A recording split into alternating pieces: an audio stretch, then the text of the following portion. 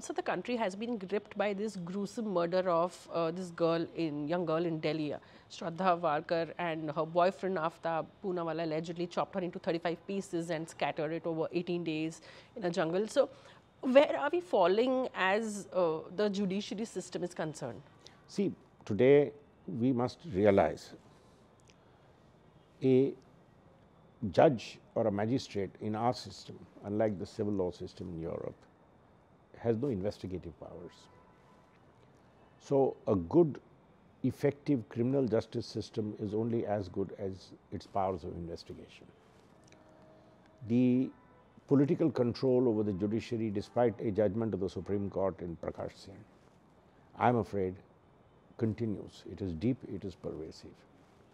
And on many occasions, it puts the people who are under investigation in charge of those who are investigating.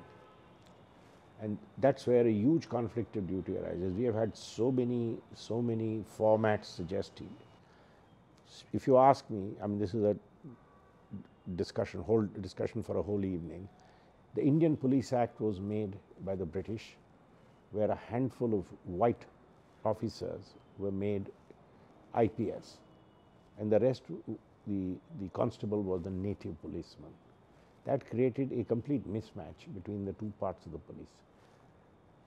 Modern India has no place for a police act like this, but again, it's vested interest. If you want to change it, again, you'll have groans and moans of interfering with the police. We need to revamp this.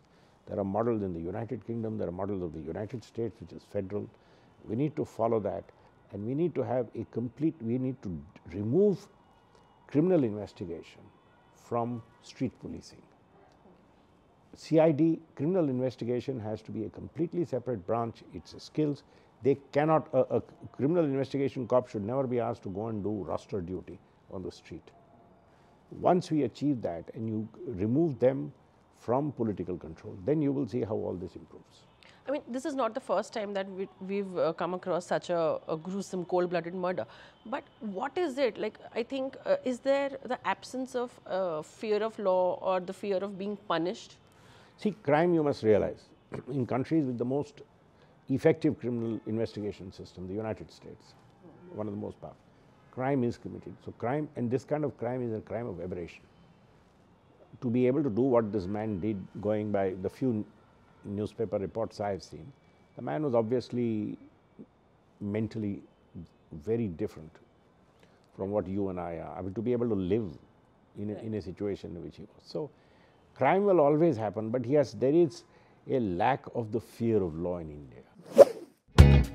Nation Next, News Hub for New India.